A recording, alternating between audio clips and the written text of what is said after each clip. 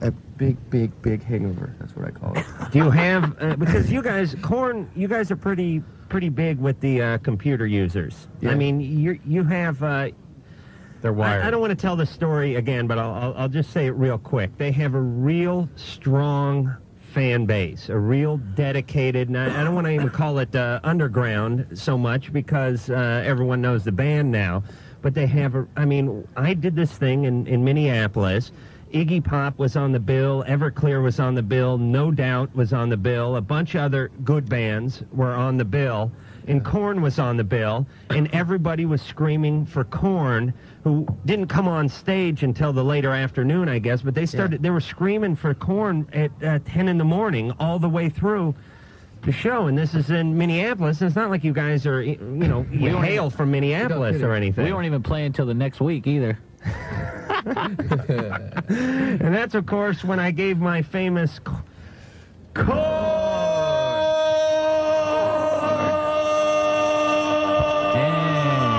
yell from on stage, and they were still doing drugs in the trailer when they heard that. Yeah. All right, so the name of the new CD is Life is Peachy. It's out. If you haven't already got it, go get it. Let me give the phone number, 1-800-LOVE-191, fax number 310-854-4455. I'm Adam Carolla. That is a good doctor. Dr. Drew is a board-certified physician, addiction medicine specialist. And tonight is the debut of Loveline on MTV, Drew. Amazing. After all these months and years even, it has finally come to fruition. Yeah, and it's already finished in New York, on the East Coast, I guess. Right. So the hate mail's already pouring in on the East Coast, but out here I guess it airs at midnight. Guest is Natasha Henstridge. And she is such a piece of ass.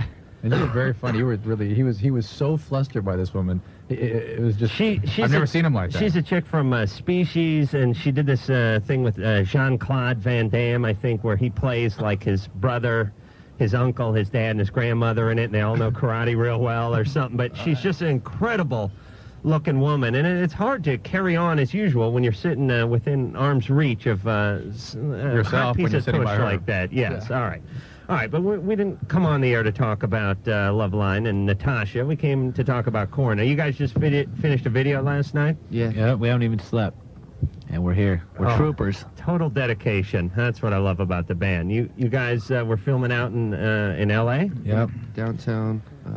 We did the first night out there, then we went to the Veterans Hospital. The morgue. The morgue. We were doing this crazy video of us being dead, so... And you had the, you're telling me about 10 minutes ago that you had the white contact lenses in, so you look like... Hey, but Drew, when people die, their eyes don't turn white that way, do they? No. No, it's not. They didn't That's look this guy right white. here. They just look clouded over. Oh yeah, they do. You do get kind of a funny gray cloud across the cornea. Yeah. All right. That's what that looks like. So and they don't move. That's are you guys both morticians here?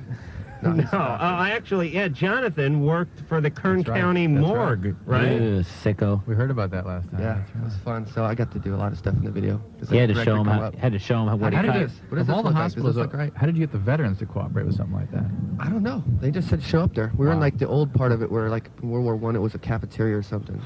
That's what they told me. It was asbestos everywhere. It was crazy. Nice. Very nice. So you guys stop smoking now. That's why we're green right now. You guys are going out with Metallica coming up? When's that tour start? 17th. Yeah. We're doing it. Oh, so it starts in a week? The 18th will be at the LA Forum, and the 19th, 2 days. Oh, that's bitchin'. And then how long's the tour? Are you going throughout the country with them? We're just doing the West Coast with them right now. I think we're doing... Wait a minute, I just heard 20. Westside? I just heard 20 and 21. Is that at the Forum, Peter? Yes, all right. Again, the management knows more. And that's why they call them management. We don't know nothing. 20 and 21 at the Great Western Forum. Yeah, that's what I meant. Okay. Yeah, I can see a bunch of Korn fans showing up for like Snoopy on Ice on the 17th. There you go. Let's rape Snoopy. All right. All right, you guys going to help us out with some of these calls? Of course. We'll do a little more Korn-related activities. The show wears on. Sarah, 18, you're on Loveline with Korn. Hi. Hey. I was just calling. I'm pregnant, and I'm giving my baby up for adoption. Mm-hmm. And I'm not having, like, second thoughts. I'm not feeling bad about it, but, you know, they keep telling me, I'm going to go through this grieving process and stuff, and Well, the grieving usually is more for women who have actually abort, and that's the point I've made over and over, is that that's sort of overlooked in our culture, that people think that abortion somehow... Well, wait a minute. There's got to be more grieving when you actually... No.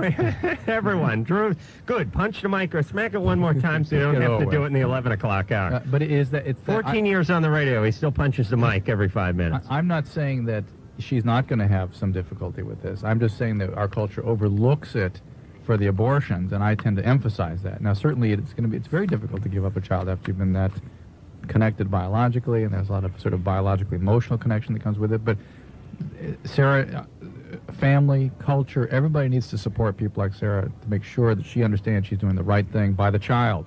Definitely. And that if you really feel within yourself that this is what's good for that child, for that person that you're giving birth to, that tends to diminish some of these feelings of loss that you have. And a lot of the adoption services now have situations that keep you in contact with the adopted parents, sort of an open adoption. Can you write, I am involved with the Catholic Big Brother program, and my young ward, Nate, who I've had for about 4 years, when he turned 16, he got a letter that was given to his adopted parents that said, don't give it to him until he's 16, I think it was. And we read it, and it was from his mom, and it was his original biological mom, and it was penned, there in the hospital room kind of thing. Wow. And it was totally surreal reading something that hadn't been open in 16 years, saying, by the time you read this, you'll be a teenager, blah, blah, blah, blah, blah. Mm. So I don't know if you can do that, Sarah, or if that stuff goes on or not. Well, how I'm doing it is, it's totally open. Good. You should be proud of yourself. You should. Well, it's just I know my situation. I know I can't. And I've met a couple. I've chosen a couple. Good. That's fantastic. And they're so, I cry up, but I'm excited, and fabulous. And Adam, so you can get behind Sarah too. This is a child that's to be raised properly, and you will not have to support. Theoretically, so get behind Sarah. Unless the people turn out to be horrible pedophiles or something, you never know. That could happen. That could happen. No, now, look. I occasionally will give sort of, if I give a clinical impression that is less than optimistic, you get on my case. And here you're planting a ridiculous seed in Sarah's mind. A what seed? Recalculus. Thank you, Drew. You know the rules here on Loveline. And I'm just putting it out there as a little scare to other women who are planning on having unprotected sex and giving the kids up for abortion. Relax. 8 minutes in the show, you're busting a nut. You're embarrassing me in front of my Korn friends here. Sorry. I'm sorry you had to see that outburst, guys. Forgive It's all good. Jessica, 17, you're on Loveline with Korn. Hi. I have a concern more than a question. My boyfriend's been in jail for 3 months, and I was worried about maybe getting like an STD or something from him. Wait, Ann was talking in my ear. What was going on? Your boyfriend's in jail. How many, 3 months? Yeah. When's he coming out? He gets out next month. He's in prison? No, he's not in prison. He's just like in jail. He's in jail, which is, I understand, not quite as bad. Either way, he's cramping in the same room he's sleeping in. Pretty much. All right. Yep. You know it's not good when you're cramping like 1.5 feet away from your cot. That's always a bad, but no matter where you are, by the way. Mm-hmm. He's not picking up the soap, is he? I don't know. I don't talk to him very often. I hope not. His voice would be different, you'd know. How much of a boy... what a show. Hey, how much of a boyfriend was he before he was put in jail? Well, he spent a lot of time with me before. How long were you boyfriend or girlfriend? Well, we just had our 4th-month anniversary last Thursday. Okay, and that's 2 months into his jail term? Pretty much. Okay, wait, so they were 2 months... why couldn't they just answer that? I don't know, Drew. They're not all as smart as you. 2 months. Jessica. Yes. What's this guy in for? He broke his probation. All right, hold on. We have to make fun of Jessica for a second here. And we put Jessica on hold so we can yell about her. Every time, and we have a lot of incarcerated people listening to this show. God bless them. They send us this great art.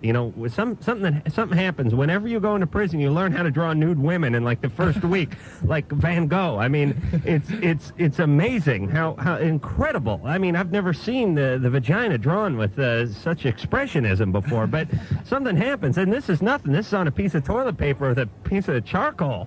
It's amazing, Drew, what we get from our incarcerated friends, and nothing against them. But The deal is whenever we ask somebody, what is he in for? Because we get a lot of women saying, my boyfriend's in, or a lot of guys calling saying, my girlfriend's in, and we say, what? And they always go,